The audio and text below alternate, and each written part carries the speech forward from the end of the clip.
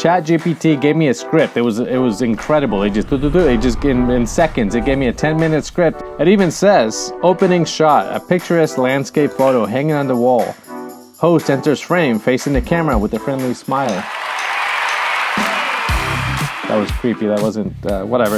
A few weeks ago, I made a video on what not to sell for stock photography, and I say your best pictures, you should keep them, and then maybe you could sell them as prints. And I have sold a few, so now I feel qualified to bring you this video, how to sell prints as a beginner. I also asked Chat GPT to give me a script onto how to sell prints, and to be honest, it missed all of the points that I was going to mention in this video. So this video might be a little bit longer than normal. I'm going to put the timestamp so you can click or skip if you're not interested in any particular part. Before I get to the next step, let me tell you my idea, my vision when I thought I was going to be selling prints. I always thought I would have my printer and I would hand sign every print, I would wrap it, I would do all the work, mail it myself, because it's something I'm creating, it's something I'm proud of.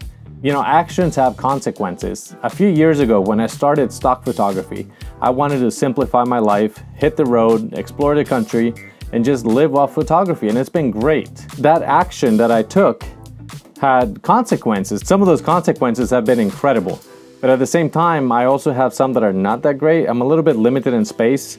I don't have storage, I can't have a printer, and that's what this video is gonna be. How do we go from here to here? So now let's go back to Chat GPT, and I'm just gonna list the points and the steps that it wanted me to take to sell prints. First, find a platform, something like Etsy or Fine Art America. Number 2, upload your photos and be very careful to have the right titles, descriptions, and keywords so people can find you. Number 3, pricing your prints. Number 4, marketing. And then number 5, packaging and shipping. So it sounds like a very specific and very well thought out list. The problem is it's missing the most important part. Now, I've sold pictures in 2 or 3 different styles. So I'm gonna share the first one with you. All right, so the first way that I've sold photos, that is in like tourist destinations, tourist locations. Some of them have been in postcards. I know this doesn't seem like much. You sell them for $1 or $2. They only cost a few cents to make. But if you have a local store, a small store where you live, something, every place has tourism, has a specific type of tourism. You could always sell postcards for a few dollars. You can buy them in a box of 1,000 or so, and then you can start making a little bit of money to get to where you want to be. Another thing is to sell small like this. These are aluminum prints. They're a little bit smaller, so I can sell them a little bit cheaper. And again, they're very touristy. So this one is circles in the sand over at the Oregon coast. Another Oregon coast. Another beautiful sunset. So these are all coastal. So I have a store at the coast that I work with, and they take my pictures and sell them. They take a commission, and then every few months I go and get my the income from that. I also have prints like these. So these are posters. These are 12 by 18. Let me see if I can hold them here. So they're a little bit bigger, and again, they're very specific to the coast. These are like an impulse buy. These are posters that I get in bundles like this. They're 25 at a time. And I'm gonna be putting links to printers and who I trust and why here in a minute. I'm gonna get to that in a minute. Now these photos, because I buy them in bundles, I can sell them for a lot less money. It's archival paper, archival inks. The quality it's great. They're beautiful photos. But because I can buy them in bulk, I can sell them for a lot less money. Meaning that a tourist walks into a store and they see a beautiful picture that reminds them of a landmark at that specific place, and they'll buy it. And I've had good success with things like this. Now, because I travel in my motorhome, I've developed a friendship with a lot of these businesses, a lot of these RV parks, and they all have a store. It's a little bit easier for me to just go and put these photos at these stores and then sell them. And then every few months I go back and replace what's sold and, you know, just kind of manage it that way. These prints I wrap in this photography envelopes. So, you know, they preserve the print.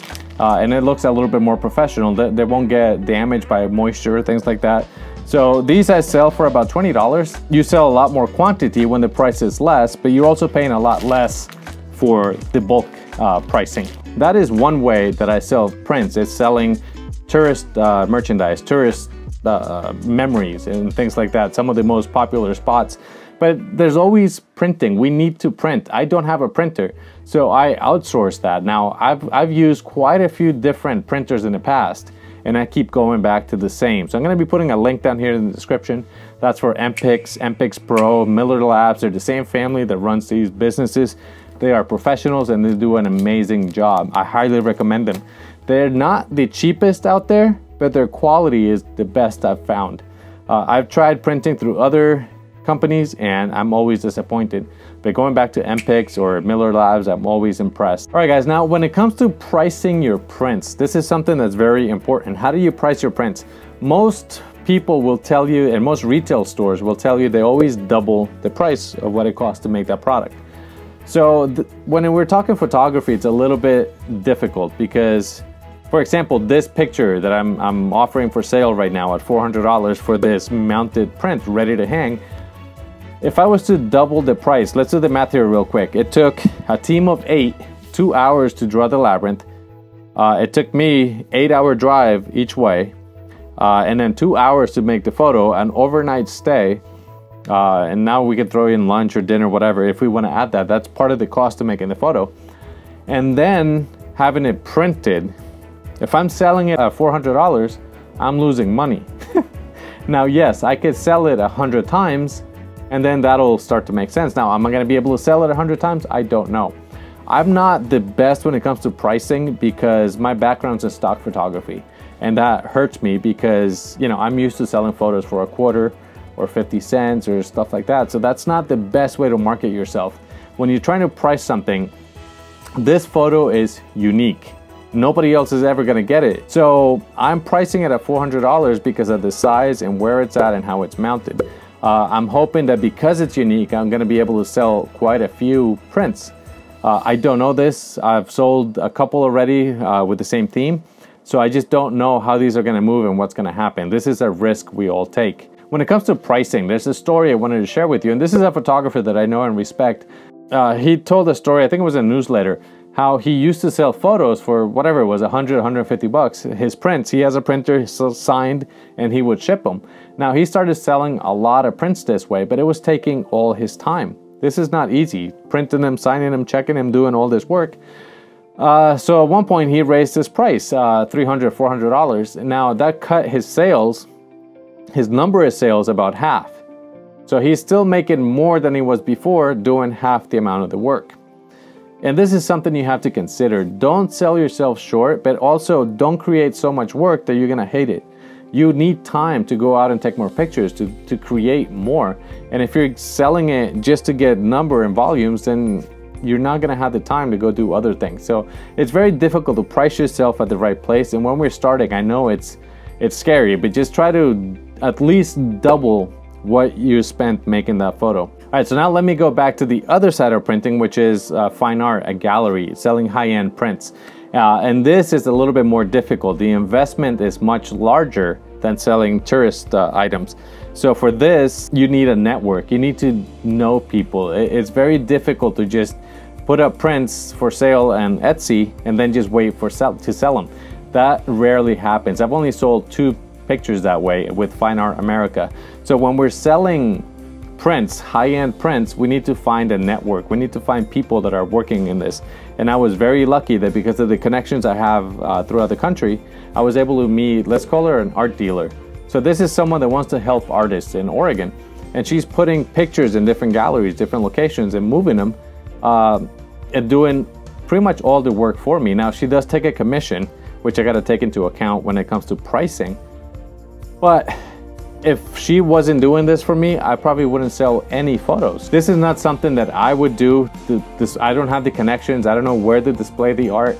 So by having a gallery, somebody else that does this for you, you're almost guaranteed that you're gonna sell pictures. Now, this is not guaranteed, but this is one more step and something that's gonna help you.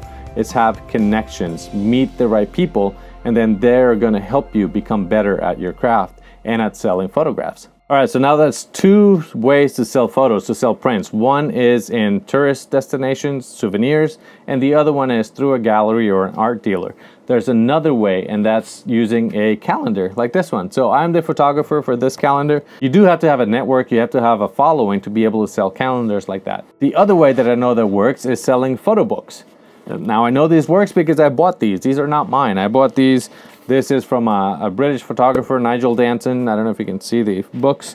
Beautiful photographs. This one is from Tom Heathen, another great photographer. I learned a lot from these guys, which is why I bought the book. I eventually want to do one myself, but I just don't know how or when because I'm still here and I need to get here. Now, Tom Heathen also sells prints like this. Now, I bought these. I don't have where to put them, but I bought them because I wanted to support his work. They're very beautiful, clean images. These are, you know, they're gorgeous, but he sold them as a package. These are 5 prints, and he sold them in one package. Now these, you have to package and send yourself. You can order through a lab and hold them in your house, and then when you do the marketing, you can sell them. All this has been building up to how to sell these photos. Now you know where to print them, how to print them and display them, and different options that we have for marketing. But what is the most important thing that we need to do when we're selling the photo? And this is something that Chat GPT completely missed, and that is the human element, your networks, your connection. We're not just selling the photo, we're selling the story. If you look at every major photographer out there that's selling prints, they always have a story about how they captured that image. And this is what people are gonna connect with. They're gonna connect with you, they're gonna connect with that story, and that's what's gonna make them the final decision to purchase that print. One of the best ways to share your story and the stories behind the photos is to start a YouTube channel. Now, this is not for everybody, this is a lot of work. I didn't realize how involved it was when I started, but this is a great marketing tool. You don't have to do a YouTube channel, and if you don't want to do this, every time you go and take a photograph, take your cell phone out and do a little bit of behind the scenes. This is something I just learned or heard from Tom Heathen as well. When you go out, do a little behind the scenes of what's happening. This is gonna help your audience connect with you. When you post your photo on Facebook, post a behind the scenes video so people can see what you're doing and what was involved in getting that photograph. This is what's gonna get people to connect with you. If you post them on Instagram, do a little carousel with different videos and what happened to be able to get that photo. Write a description, get in a habit of telling the story behind each photograph. And this is gonna help you get more interest and more traction. And that's probably one of the better marketing tips I can give you. The reason I bought this, it's the same reason I bought these. It's because I'm trying to support the artists to help them in their journey.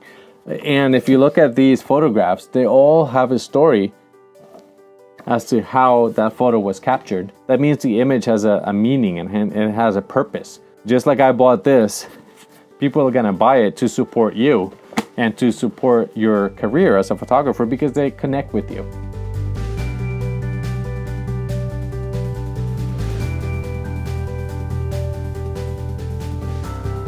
Now, I do want to share a marketing tip with you guys. This is something I learned from Nigel. When you're trying to promote a print or a specific product, use Facebook ads.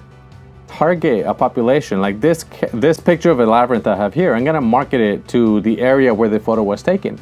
There's a lot of rentals, Airbnbs, new homes being built. A lot of people might want this unique photo. So use Facebook ads, target the specific locations, and see if you can generate any sales. I tried with the previous photo and it didn't work, but I think I know why. I was trying to go through Zenfolio, my website, and it is way too complicated. If you have a printed product, a final product, and you can just put it in a mail and send it, I'm pretty sure this is gonna work for you because people are gonna connect with a unique image from a unique area. Facebook is a great tool if you could use it the right way. There's a lot of tools out there for marketing and to do all this. When I started in photography, I did not realize that I was gonna have to learn how to sell myself, how to be a publicist, a marketing, and a business person. But these are all things that we have to do in order to be able to continue to do photography. In all honesty, guys, I think Chat GPT did a great job. It gave me bullet points, it gave me good advice. It was just missing experience and the human element. And to me, that's the most important thing when it comes to selling and marketing. The video would have been a lot shorter, but I think you guys would have been fine with it. I don't know. Let me know what you think in the comments. And I think that's it. Thank you very much for watching. Don't forget to like and subscribe, and I will see you in the next video. Bye. Step 1, according to Chat GPT, choosing the right platform. Okay, that's it. That helps. Welcome back to the channel. If you're a budding photographer, welcome back to my channel. My name is Charles Wollertz, Wollertz Photography. Today I hate putting everything out front like that.